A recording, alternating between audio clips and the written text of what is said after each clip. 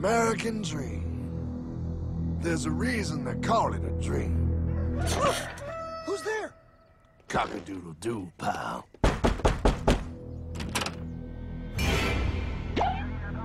No, no, no, no, no! I don't have any more money! My job sucks right now, please! I'll have more money next month!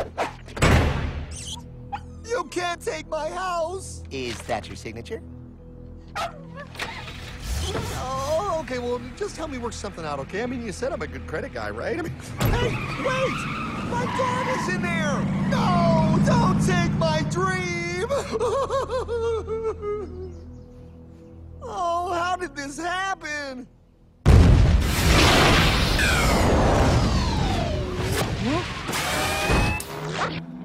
Hardman? Is that you? It's been a long time since the 4th grade.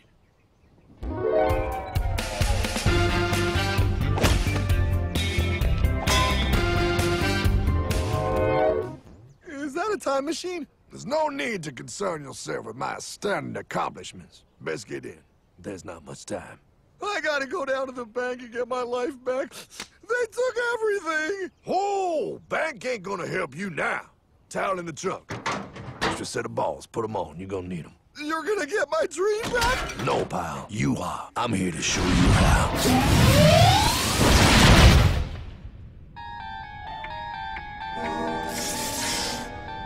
Submitted for your approval. 1. First National Bank.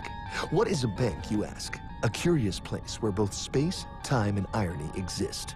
And yet, don't. You gonna be doing that the whole time? Pay attention, pile. Exhibit A. Those who have come to deposit and safely store their earned monies. Exhibit B. Those who need to borrow said money for purposes unknown. Hey, that's me! Ergo, Exhibit C. The bank only has so much money in the vault to lend out to people such as you. Hey, that's the guy! He took my house! Really screwing my vibe here, pal. Space-time continuum. He can't hear you. Just let me narrate. Now, where was I? So you see, by the time he got to you, Pile, his bank was out of money.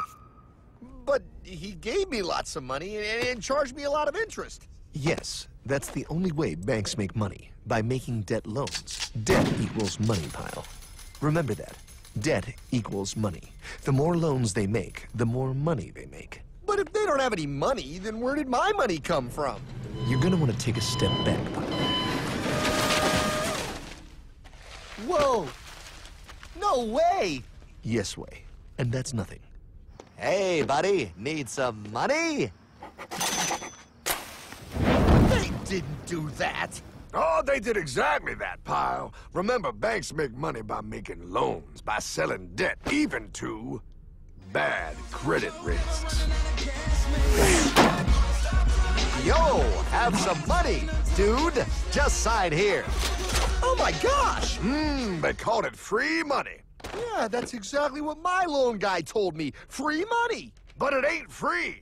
The worst part was offering money to people who don't even need it. People, pal, like you. You're right. I didn't need him. I was happy here. I didn't need it.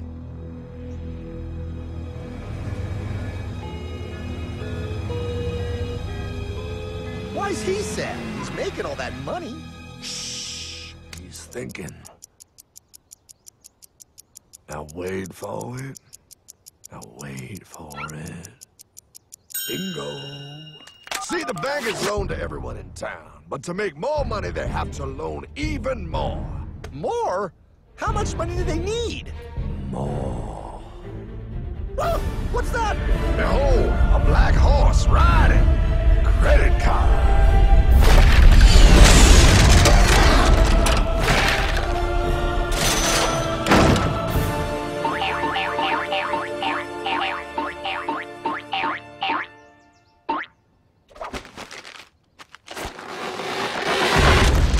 Wow, look. I mean, it's gonna be okay. Everything's gonna be okay. What now? Now, with power with all this money, we might as well party.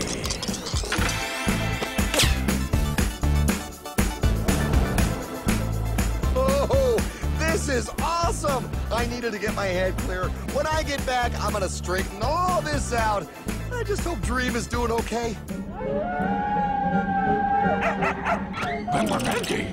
I'm going to get you, my pretty. Yep, he is. I'm sure he is. There, you put it on his tab. Little something for yourself. Wait. You know, wait a second, Hartman. I just thought of something. If I got this money from the bank, and the bank got it from the Federal Reserve dump trucks, Go on. then where does the Federal Reserve get their money? Real nice time, ladies. Real nice. Now, excuse me while I borrow these. Say, Hartman, why am I wearing a burglar bikini top? Because no one is allowed inside the Fed. Not you, not me, no American citizen, no duly elected member of our Congress, not the Supreme Court. Not the Supreme Court? Not the Supreme Court, not the Justice Department, not the CIA, DIA, FBI, ATF, ETE, NBC, not even G.O.D. How come the government isn't allowed inside its own building? Government? Pa, the Fed is a private bank owned by private stockholders. Do not let the name Federal fool you. This place is about as federal as Federal Express. A private bank? But private? Shh. Best to keep your voice down, Pa. This is Ethan, Federal Reserve. Hey, Eth, Bill here, First National. Hi there, Bill. How are you? Good, good. We're running a little low on money. No problem. How much you need? Oh, how does 20 million sound? What? Excellent. We'll ship it over first thing tomorrow. Wait, he can just call up the Fed and ask for more money and they give him whatever they want? No, Pa. The Fed don't give the banks money. The Fed loans the banks money. The banks have to pay it back with interest. Now, come on, time to go.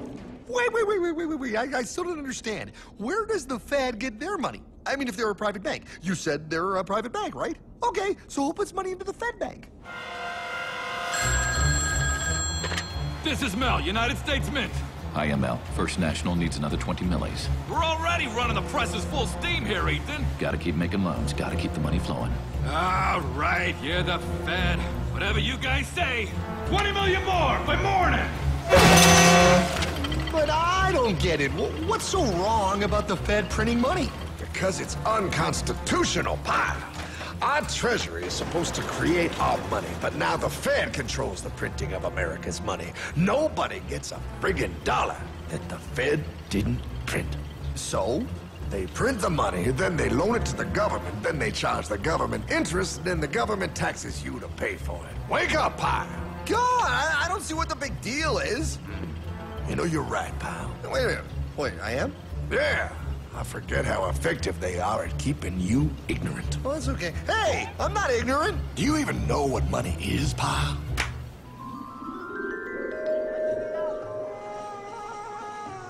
In the long, long ago, people bartered. They traded things they had for things they wanted. I'll trade you my raspberries for that there pot pie. I don't want your berries. Come on, pal. Sweet berries. They're not sweet. They're old, and I don't like berries. Give me that pot pie! No. As you can see, this bartering situation created some problems.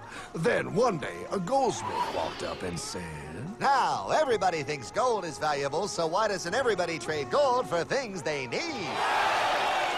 a price was set for gold, and now it was very easy to conduct commerce because people could trade gold for all the things they needed. Hartman! Wow, look at all my gold! Hey, stop them! That's my gold! Damn thieves!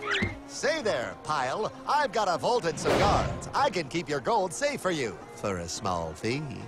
Yeah, sure, that'd be awesome. You see, Pile, this is how the first bank made money. There you go, Pile. I owe you 100 gold coins. Okay, great. Come back anytime and redeem your gold when you want it. It'll be right here in my vault. Now you're holding the very first paper money, Pile. Wow, this is great. It all makes sense. Oh, that's right. It was good, and everybody started using IOUs because everybody knew the IOU was as good as gold. Wow, this candy is really a good price. 1 IOU. I'm getting some more for later. Hey, wait a minute, it was just 1 IOU. 10 IOUs for chocolate? You can't just raise prices like that. Oh, the Candyman can. Oh, the Candyman can! Wait, that is just frickin' wrong. It's called inflation, pal. It makes your IOUs worth less and less until they are worth nothing. Less bang for the buck. Dollar ain't what it used to be. But I worked hard and I baked all those pot pies. Now I have to work harder to make less? That's not fair. Oh, if you think that's not fair, you're gonna love the next part. What's he doing? How do banks make money, pal? By making more loans? Oh, that's right. He's good. See, he prints more IOUs without any more gold, loans them out for interest, makes a pretty penny, and nobody is the wiser. Unless everybody wanted their gold back at the same time. No. That's my gold. Not anymore. What are you talking about? I'd like to redeem my IOUs, please. Thank you very much. Hey! I want my gold back now! Thief! Thief! Gotta love the bank run, bringing people together. See, they all found out he was stealing, made a run on the bank, and demanded their gold. But as you can see, there ain't no gold to get. Hardman! Don't worry, pal. Back in these times, vengeance will be yours. 3 things in this world you don't do. Never mess with another man's woman. Never mess with another man's ego. And most importantly, you never mess with another man's money. Else, the man will mess with you. My God! You hung him? Yes, pal. Oh, we hung him. We hung him high. And do you know why? Well, because he was a thief?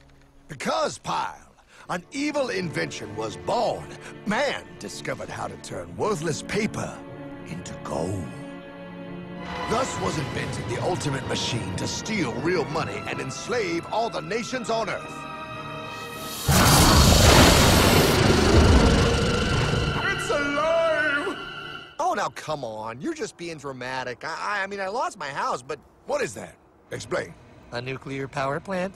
Mm-hmm. Produces lots of electricity and little pollution. An invention for the good of humanity. Okay, but what's this have to do with... 3, 2... Holy! Atomic energy. A discovery more powerful than anything man had yet conceived. It can be used for good or evil. Now, unlike Einstein, the goldsmith's discovery has been kept a closely guarded secret. It was never intended for you to see. This discovery is called fractional reserve banking. In the wrong hands, it's more powerful than the nuclear bomb in its ability to completely and utterly destroy a nation who is subjected to its perversion. No. It is time we stop this evil secret and the men behind it. You're being ridiculous. Before America is destroyed forever. Believe it, Pilot. No. I just want my dog back. Damn it. That's it. I give up. Let them live in chains. No, Hardman. The tree of liberty must be refreshed from time to time with the blood of patriots and tyrants. Thomas Jefferson? Mr. President, how do I get him to understand? As we did, son, remain vigilant. Too many have hidden the truth, and the light of our liberty dims with every passing day. Quickly, take my horse. Show him. Wait, show me what? Where are we going? Stallion of Liberty! Brought on the hoary wind! Oh, where are we? Battle of Waterloo! Hold on, we gotta get through! A money machine! There it is! Hey, is that the same people? Rich bankermen from Germany flying under the banner of the Red Shield. They finance both sides of the war. We must hurry! That's him, the Red Shield courier! Shoot him! No, I'm not shooting anyone. Damn it, Pop. What? He beat everyone back with the news of the war and told England that Napoleon won. The Red Shield bankers in London pretended that England was doomed and started selling their English stocks. The English went into a selling frenzy to get rid of worthless English money. But The English won, right? Of course they won. But it was a trick by Red Shield. They waited until the stocks plummeted to pennies and then bought England back for nearly nothing. What? They did that? How?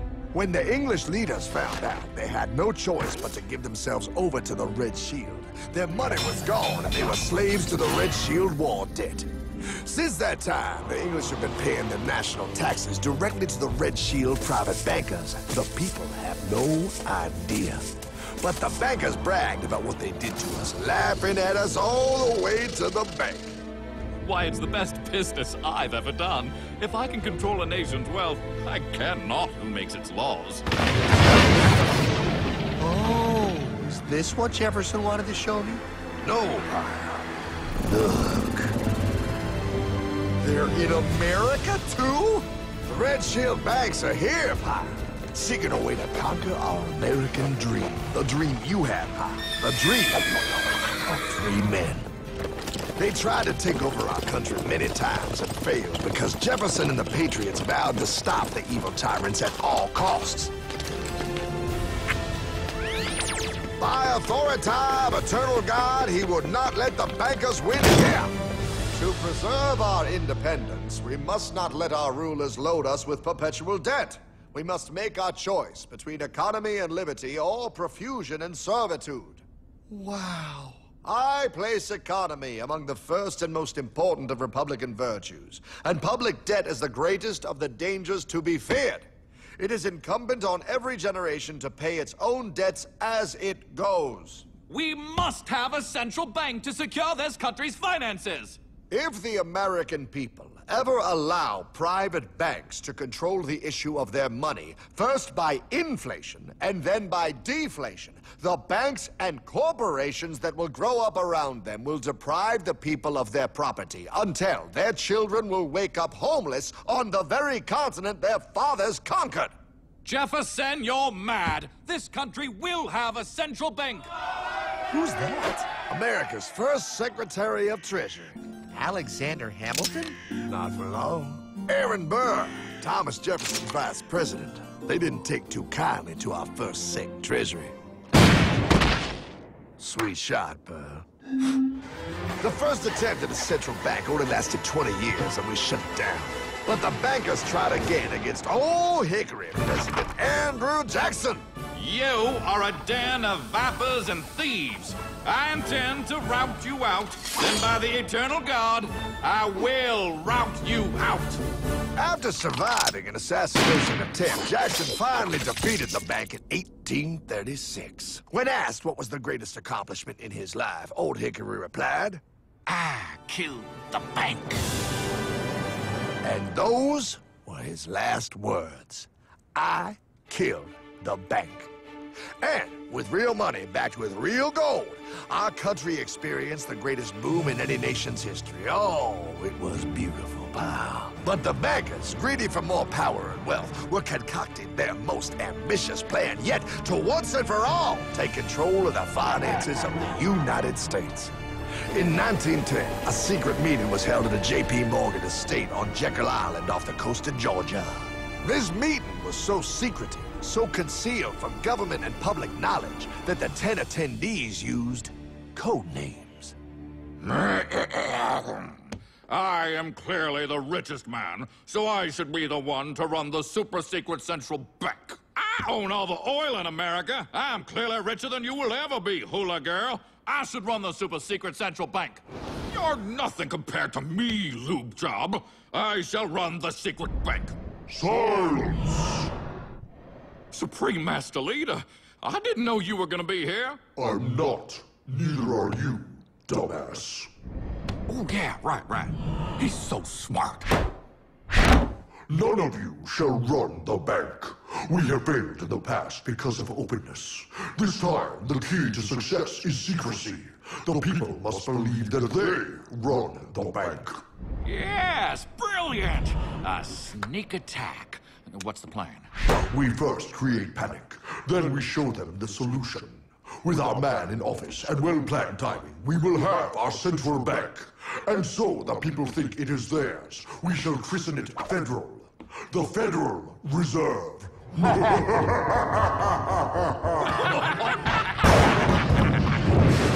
They struck on December 23rd, 1913.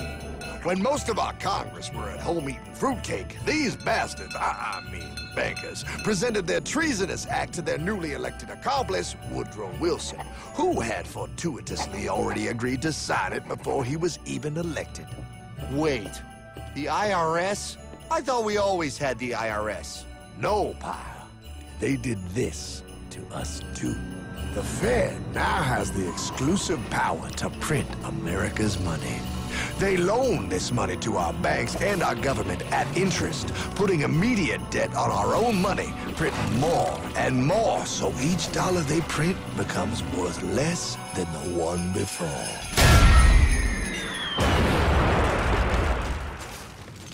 Merry Christmas. What in the hell is that? That, pal, is how our government now must pay back these debts to the Fed. Your taxes do not go to your government. They don't? It's the greatest theft in human history. But, oh, okay, I mean, I sort of get what you're saying, but it's all so confusing. And really, Hartman, I don't see how it affects me at all. If I had more money, none of this would have happened. Hartman?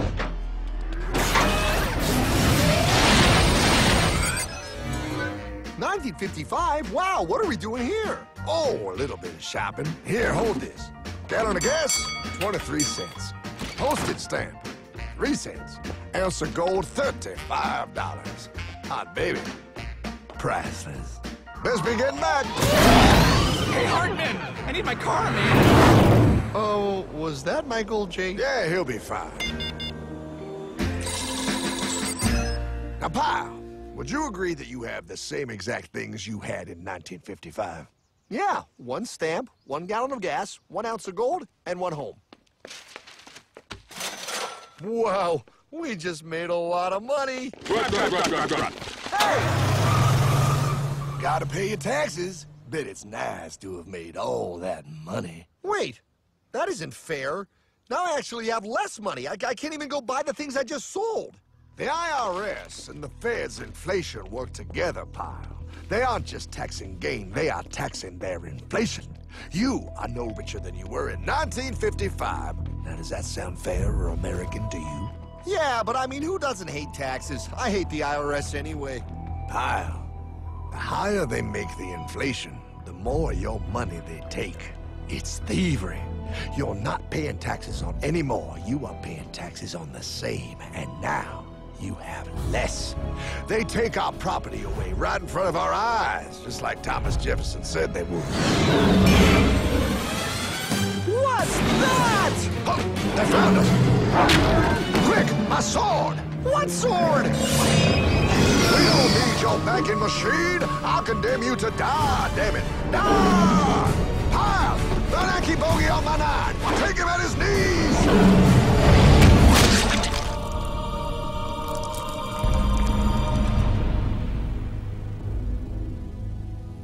For we are opposed around the world by a monolithic and ruthless conspiracy that relies primarily on covert means for expanding its sphere of influence. What's happening? Where am I? I believe perhaps you understand now, pal, but you are afraid. JFK. Hartman, what does this have to do with my house and my dog? Oh, okay, that's enough. I want to go home now. This is the last president to stand up to the Fed. You must see. On June 4, 1963, President Kennedy signed Executive Order 11110. This executive order empowered the U.S. Treasury to issue real money without the Fed. It would have worked. Kennedy's plan to dismantle the Federal Reserve machine had begun.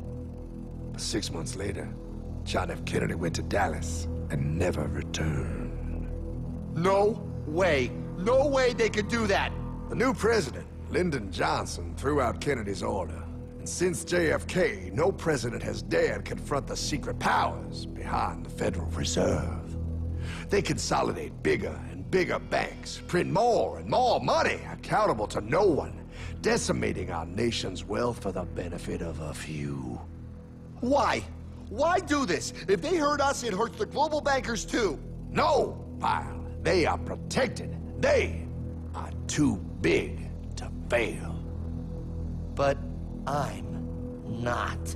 Those sons of bitches! Sons of bitches all.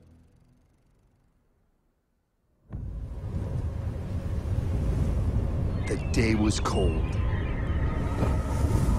The wind sharp and strong. But we were determined. The bankers and their parasites had us vastly outnumbered, but their hubris made them weak. Not like us. Not like this band of immortals we have assembled. We have come to take back our... Hardman? Is that? My dog. Oh, Then the inevitable. The Money Kings could ignore us no longer. They sent an emissary, a cog in their machine of greed to bring about our submission. Hank Paulson. Hardman, this is blasphemy. We own the corners of the earth. It is futile to challenge us. Oh, I've seen that look before. That of a predator taking in the scent of its prey. Bold, fearless, the look of a free man. You have come far, Hardman. Farther than most. Be smart now. Join us. We will bring you money, power, everything you want. You can be one of us, if you will kneel.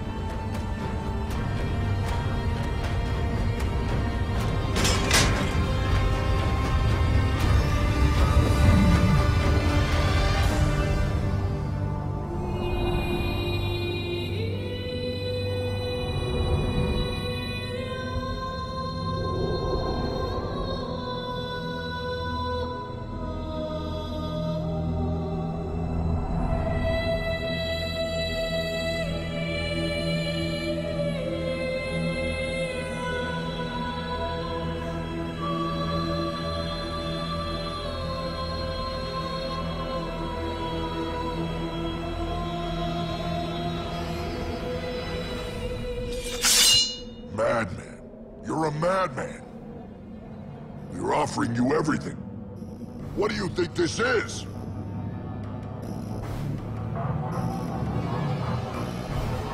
This is America!